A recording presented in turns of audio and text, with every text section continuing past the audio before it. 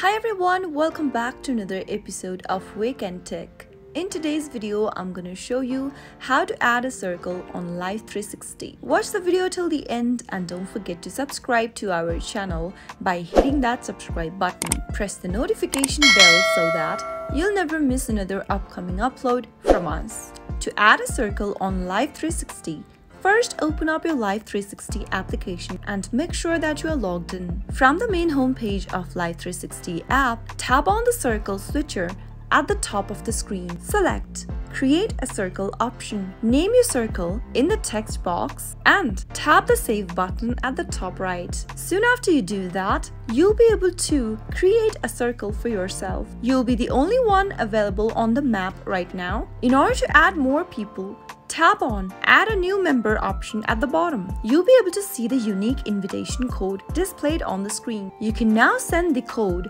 by tapping on Send Code to a member you'd like to add either by text or email. That is how you can easily create a new circle or add a new circle on Live 360. I hope the tutorial was helpful to you. If it was, go ahead and give us a thumbs up. I'll be back soon with more videos like this. Thank you for watching.